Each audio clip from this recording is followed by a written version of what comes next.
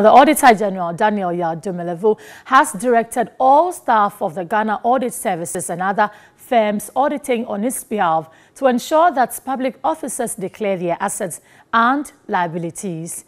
A release signed by Assistant Director at the Public Relations Unit, Ama Awotwe Busumefi, noted that the Auditor General's directive is in compliance with the provisions of Article 286 of the Constitution and Public Office Holders' Declaration of Assets and Disqualification Act 1998 Act 550.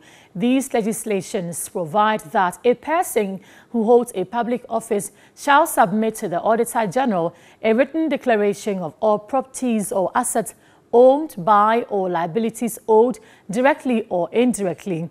Such officers are to do so before taking office at the end of every 4 years and at the end of the officer's term. The statement added that auditors should ensure that anyone who declared has a receipt issued to him or her when the declaration is made.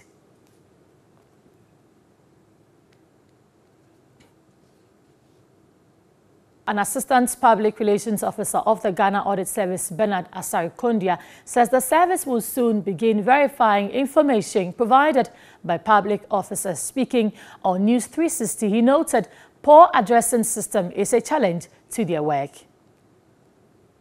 Service, Ghana Education Service, Health Service, Audit Service, Statistical Service, a certain category of these officers. For instance, if you are Director of Finance, if you are Budget Officer, if you are Procurement Officer, you are to declare. And also, it says that if your salary you are the minimum seal of 4,592 Ghana cedis a month, that is your gross salary, excluding allowances, you are also to declare.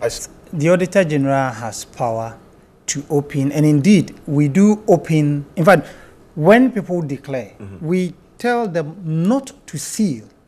So you bring your declaration forms to the office, and the officer responsible will go through with you to be sure that first you have appropriately provided the relevant information on the form, and then you sign in his or her presence before you seal. The next level to go is to do verification of these declarations. How do you do that? That is where we are going now. And so at the moment, we are even loading all the information that people have provided into an electronic data system, so that from there, our officers will begin to move over and verify these assets. The challenge we have at the moment is our poor addressing system. And so, for instance, if I have a house at, let's say, Huni Valley, I just indicate Huni Valley without providing the specific house number. Even if you do provide the house numbers, how authentic are they? There are houses in Dansoman here in Accra who do not even have house numbers. So that is where the challenge is. Notwithstanding, the service is putting measures in place to ensure that staff can go deeper. At the moment, we are even developing an electronic declaration platform